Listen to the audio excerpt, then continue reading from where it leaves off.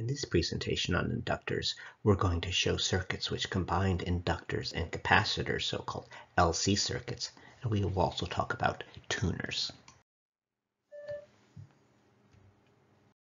So the oscilloscope was across the capacitor, and so here is the behavior. So we start with the switch flipped down, and then we switch it up, and then we see our RC circuit behavior, and then we flip the switch down and we see the LC behavior and what looks like now just the sort of solid black filled in region that we have to look at more carefully. So if we change the oscilloscope's time base, we can stretch out what previously looked like this solid black region, and we can see that it is this oscillatory behavior, and this is typical of an LC circuit. One of the main characteristics of an oscillatory form is the period, the time to go from one maximum to the next maximum, or one minimum to the next minimum. And so we can use the two, what I call needles of the oscilloscope, and put them at consecutive maxima, and then use the time difference, and we can find the period. A property related to the period is the frequency. If the period is the time for one cycle, then the frequency is the reciprocal, the number of cycles per second. So in this case, if we see a reading of 659 milliseconds, or 0.00659 seconds, then if we take the reciprocal of that, that corresponds to 152, and the units of frequency are known as Hertz. So now let us try to understand why the behavior of an LC circuit is periodic. So when we are in the RC portion of the circuit, we charged up the capacitor, and now we have flipped the switch. So now we have this charged capacitor and no battery keeping the charges, pushing the charges to keep them on the capacitor. So the capacitor wants to get rid of those charges. Those positive charges on one plate repel each other. They don't like each other. They would like to get together with the negative charges on the other plate. And to do so, they have to create a current. But we did not previously have a current. The RC, the behavior, the last behavior of the RC was pretty flat. There was no current. The capacitor was charged. And now to get rid of the charge on the capacitor, we need to start a current. But we know the behavior of inductors. They do not like us to have any rapid changes in the current.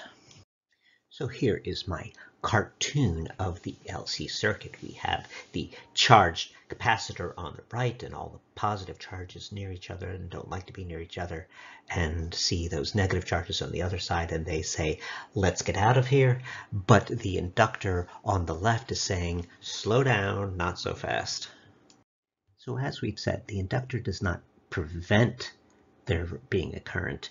It just slows down any change in the currents. So the capacitor ultimately gets its way. It wants to discharge. It will produce a current to discharge. And so it's going to establish a current, ultimately slowed down by the inductor, but not stopped by the inductor.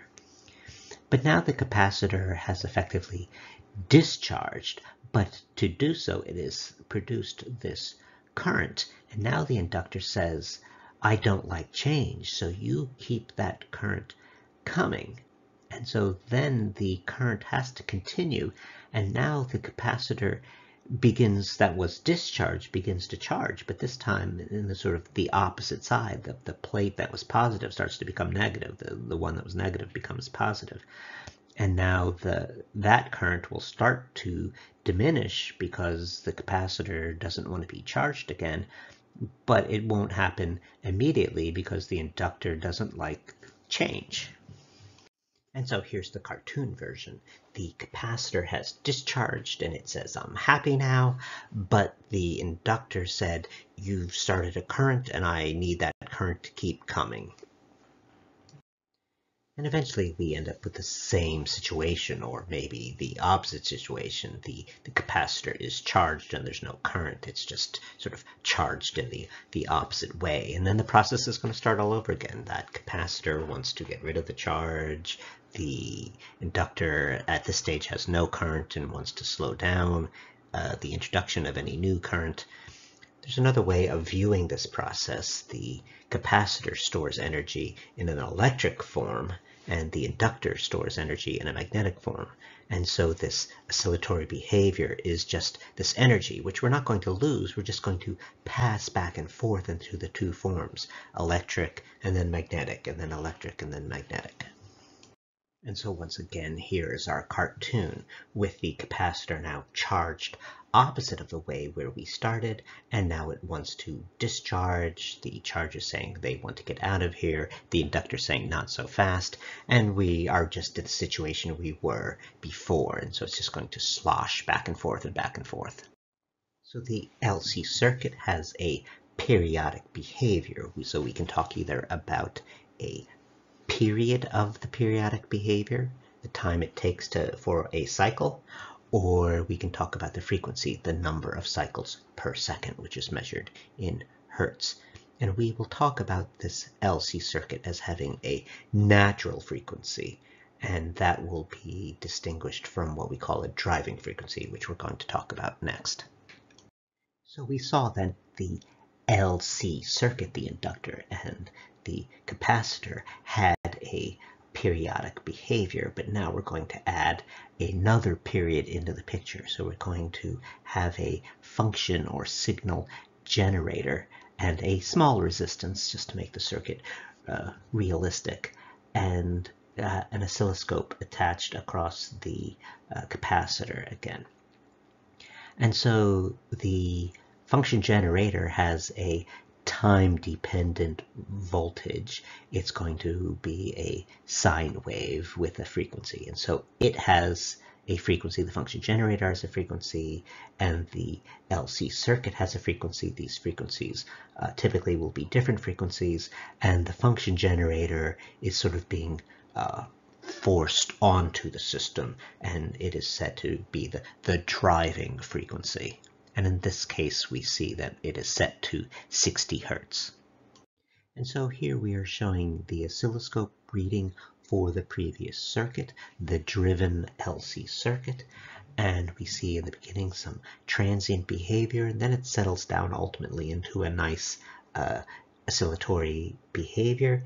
And we are using our two needles to measure the period of the form, and we see about 16 milliseconds, which is 0.016 seconds, and then if we find the corresponding frequency, we find that that's 61 Hertz, and so this is sort of quite close to the driving frequency. So the driving frequency wins. And then the other interesting thing we're going to note is the amplitude, the size of these sine waves. So what are they at their maximum? They're getting up to about 0.442 of a volt. If you look at the voltages of VA and for the two needles, what are the voltages? And they are 442 millivolts, or 0.442.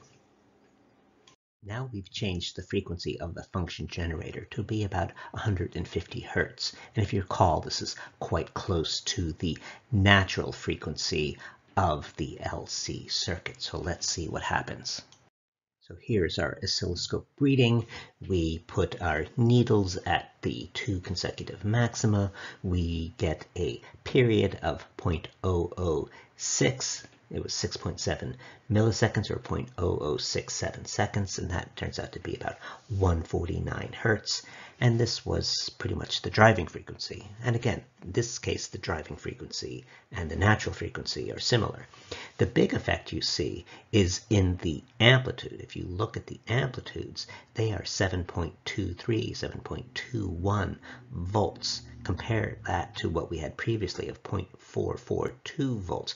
We are having a significantly larger amplitude in this case. And now we're going to go above the natural frequency. So now we are setting our function generator's frequency to 200 Hertz, so about 50 Hertz higher than the natural frequency that we were at previously. So once again, we look at our oscilloscope reading. We take our two needles at consecutive maxima. We see that the time difference, the period, is about 5 milliseconds, that's 0.005 of a second, and then the frequency, which is 1 on the period, gives us about 200 hertz. Again, we keep getting that the frequency is pretty much the driving frequency, but the interesting part is in the amplitude. These amplitudes right now are about like 1.95 of a volt. So smaller than what we got at the natural frequency. So the biggest amplitude occurred at the natural frequency. That's the point of this. This phenomena is known as resonance. So you have a driving frequency and you have a natural frequency, and when the two frequencies coincide, you get a large amplitude, a large effect. We are now ready to sort of understand something about radio. So we are going to take what we call a carrier signal, which is going to be a simple sine wave, and then we are going to put some kind of information on it by modulating. This is usually done at a much lower frequency than the carrier. And now we have this modulated signal, and we're going to feed that modulated signal into an antenna, and so we're going to get these large varying currents in our antenna.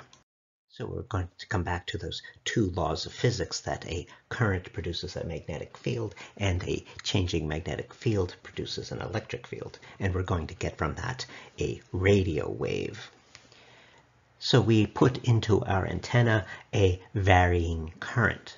And so the current produces a magnetic field, and since it's a varying current, it's going to be a varying magnetic field. But a varying magnetic field produces an electric field, and since it's continually varying, this magnetic field is going to produce this continually varying electric field. But another law of physics, or a related law of physics, is that a varying electric field produces a varying magnetic field, and so on. So we have the changing magnetic leads to a changing electric, change to a magnetic, and so then you just get this wave propagating out from the antenna. And so we are sending out our signal that is lying on our carrier, and so we have transmitted information away from our antenna. So we started with one antenna, a large antenna, which is transmitting our signal, and then that wave that was radiating away from the initial antenna happens upon another antenna. And so we have this changing electric field and changing magnetic field and changing electric field. And so now that changing electric field encounters this antenna, and it's going to produce a current in that antenna. And therefore we are detecting that signal. So this second antenna is detecting the original signal. But lots of people are sending out radio waves, and so we are receiving their signals as well. So how do we sort of get the one signal that we want and distinguish it from all the other signals that we're not interested in? That's the next question. So what we've been describing are electromagnetic waves, these changing magnetic fields that lead to changing electric fields that lead to changing magnetic fields, and so on. And so we put some signal onto our antenna, it leaves an electromagnetic wave. That electromagnetic wave can be detected by some second antenna, but we want to distinguish our signal from all of the other signals, and that's going to come in different signals having different frequencies. Well, fortunately for us, the electromagnetic behavior has an entire spectrum, a great spectrum of frequencies. And in fact, a lot of things that we sort of originally thought of as different phenomena, radio waves and microwaves and X-rays, all turned out to be just different frequencies of the same electromagnetic phenomena. So these are all just examples of the same thing with different frequencies. That's what we mean by the electromagnetic spectrum. Remember that we modulated a carrier frequency. We put our signal on top of this carrier frequency. So our signal has a particular frequency, and so we are going to use an LC circuit as what's known as a tuner. So we saw in our LC circuit it had a natural frequency, and then it can be driven, say, by this signal of information we're reading from the antenna. And then if there is a match of the natural frequency of the LC circuit to the signal coming in from the antenna, then we will get a much larger effect due to resonance, and the other effects from any other signals will be small. So this LC circuit will allow us to tune into the signal we want. So we set the LC circuit's natural frequency to match the carrier frequency of the information. We still have one more job here, and that is to filter or demodulate. What do we mean by that? So in order to prepare the signal, we had some information, and then we modulated that information onto a carrier. So then the job of the carrier was to get it through the space, and then to have the LC circuit pick it out and distinguish it from all the other information that might be on other carriers of different frequency. So now we have received our wave, we've tuned into our carrier frequency, and we've received our signal, but we don't any longer want the carrier. It's not the information. So we need to separate out the information, the modulation, from the carrier. So now we're going to play a game with three sort of time constants. So the carrier frequency has a typical time, the period. The information has some typical time of whatever it is that you have encoded. The information you have encoded will have a time. And then we can have an RC circuit, which will have the RC timing constant. And what we're going to do is we're going to stick the RC time constant between the other two times. And so the fast carrier signal is going to be smoothed out. The slower information time is going to remain after we sort of pass our signal through this RC filter circuit. We're going to look to see how a filter circuit, sort of a diode and an RC circuit, can be used to separate a fast frequency and a slow frequency. We are going to fake a modulated carrier frequency by having two close by frequencies added together. This produces a phenomenon known as beats, and it has this behavior of a fast and a slow behavior combined. So we see that we're adding two AC sources, and one has a frequency of 100 Hertz and the other one of 98 Hertz. So these frequencies are close, so they are at times in sync and at times out of sync and then get back into sync. And so that in and out of sync is the slow behavior. So here you see that I have disconnected the diode and the RC, and so you are just pretty much seeing that first resistor, seeing the two AC voltages added. And I just want to show you this so-called beat. So this very fast up and down, that is the carrier, and then the slower modulation thereof, known as the beats, but for us sort of mimicking information on a carrier. Then when we send that signal onto our filter, and again we played with our time constants to get the RC time between the slow time and the fast time, then we see that we have mostly just the modulation left. And then there's one final step in all of this. We detected some signal and we've done our demodulation and so on. And so it's the signal, as it was sent out in sort of all directions from the antenna, became small. And so what we detected was a small signal. And then to use that signal, we might want to amplify it. And so a transistor can be used as an amplifying circuit. So typically we have used transistors in their sort of on-off fashion, and then there was some transition phase, some place in between the on and off that we didn't want in our logic circuit. But this is just the part of the transistor's behavior that you want for amplification. And just listed here are some of the references used to put this talk together.